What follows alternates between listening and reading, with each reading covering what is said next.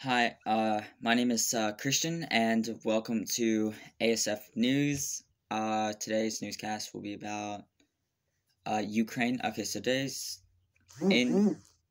right now in Ukraine, there's a whole war going on, and here I'm speaking my mind.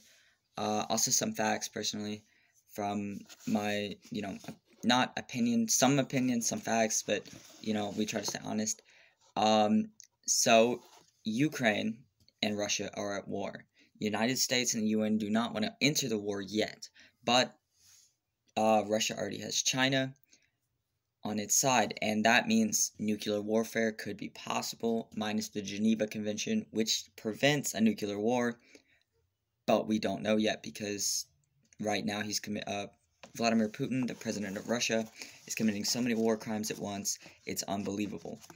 Now, what the United States has done in response is sent drones, 20 million rounds of ammunition, 800 anti-aircraft missiles.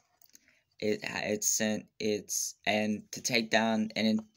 has not declared a no-fly zone. A no-fly zone means enemy planes and helicopters cannot fly over that country. Basically, they have a bunch of anti-aircraft. They have the Javelin, which was sent over there by America. It's supplied by the U.S., of course. And then they have their own version called the Stinger. It's almost the exact same. It's a ground-to-air missile. Just a bam. In other news, we have President Biden finally making a kind of like a little change. Gas prices still continue to rise due to inflation. And that should be about it. Now, for those older people who've driven in 2008, back in 2008, those were the highest gas prices anyone has ever seen.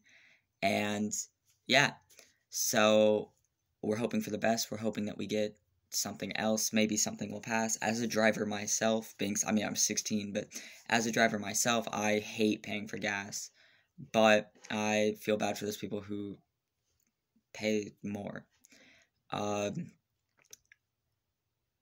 it's all going to get better soon. But the United States has officially cut off all oil reserves, or all oil transport towards the Russia because of the war, meaning the United States is finally, putting its foot down, saying no more oil if you're going to continue hurting these fine people.